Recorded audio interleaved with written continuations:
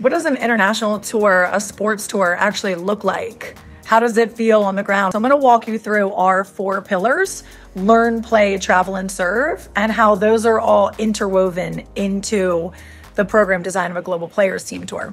So first of all is learn. What's interesting and maybe different for us from Global Players is that we came from the background of a study abroad provider. So every single one of our sports tours has an international, intercultural orientation to the country that you're visiting, and also language basics. You might have seen it on some of the other reels.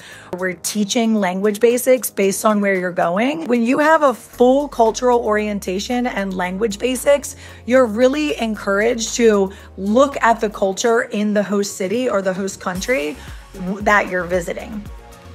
Play is not only playing in international tournaments or playing games against other teams, but that's a big part of it, of course. That's what you're going for, right? That's the special sauce. But you're also learning local sports that could make you a better athlete in your own sport. For example, if you're a lacrosse or a field hockey player and you go to the Czech Republic or to Sweden or some of the Nordic countries and you play floorball, your skills will get so much better in your sport. Or basketball, you can cross-train in other sports as well and get even better. So play looks like games, matches, trainings, mixed trainings, international tournaments, local sports. It can also be team building activities, yoga, kickboxing, swimming, hiking, surfing.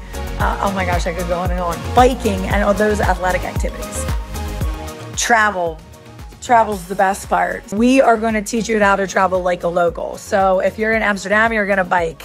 A lot of places actually you're going to bike. Sometimes a coach bus is needed, but not always. You might be able to use trains. You might be able to use a ferry to get from one place to another. You might be able to use the chicken bus like in Guatemala. That's a whole nother story. So you're gonna travel like a local. The idea is that you and your team, so coaches, staff, athletes, administrators, anybody who's on the tour is actually gonna travel.